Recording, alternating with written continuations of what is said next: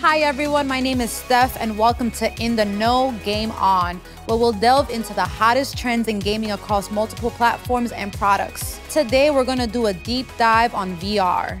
The three most popular VR headsets are the Meta Quest 2, the Sony PlayStation VR, and the HTC Vive. When purchasing a VR headset, it is important to remember that different systems are geared towards different experiences. For instance, the Sony PlayStation works with both PlayStation 4 and PlayStation 5 consoles to act as an extension of your hardware, meaning you can play pre-existing PlayStation games with your headset.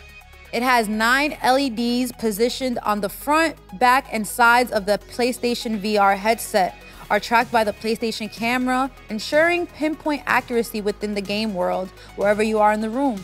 Alternatively, the Meta Quest 2's focus on display quality and motion tracking makes the device better for classic scenic VR experiences that aren't based in gaming. You can use it for multiplayer games, productivity apps, or to watch 360 videos. Enjoy advanced all-in-one VR with just a headset and controllers, or connect to a gaming computer to access Rift titles with link cable.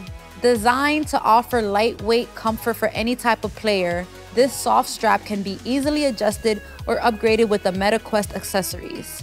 And last, we have the HTC Vive. Has an expansive movement coverage with a wide tracking field of view.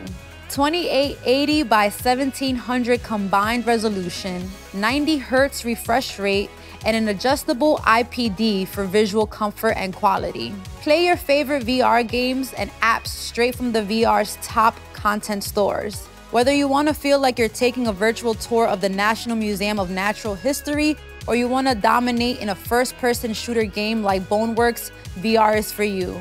I'm Steph, and this is In the Know Game On. I'll see you guys in the next episode.